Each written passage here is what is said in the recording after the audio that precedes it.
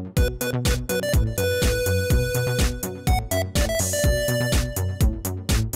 we're here with Intel. We've got Brian Niepoky, and we want to talk about Ethernet now. Ethernet's your favorite thing. That's right. So what are we looking at here right now? I know a lot of businesses, obviously Ethernet is how we transfer data around from system to system. A lot of companies using 25 gigabit, as far as the speed. That's right. And so what are we looking at here? So Intel started Ethernet 35 years ago, and we were at the beginning of the founding of the spec.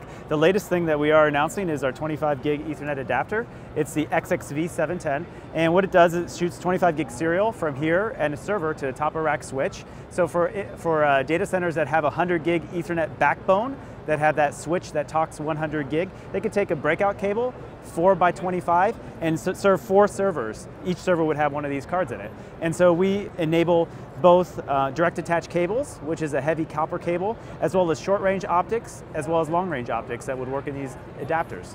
Today this is an Intel branded card, but we will be having a third-party offering with HP with this card. Very cool. And I didn't know this, but looking at the 25 gigabit cards, you guys actually own a good chunk of the market right now with that. You guys power a lot of with 10 gig sorry, today. 10, yes. With 10 gig, we have the market. We have a large market share today with 10 gig. So this is a custom FlexLOM card that works in the DL360 and 380 for HP. It also supports a 10 gig serial, and so it has both direct attach cables as well as short range and long range optical modules that we support out of this card, talking to a top of rack switch that is either 10 gig or 40 gig with a breakout cable that has 4 10 gig wires that go into 4 different servers. Same type of idea.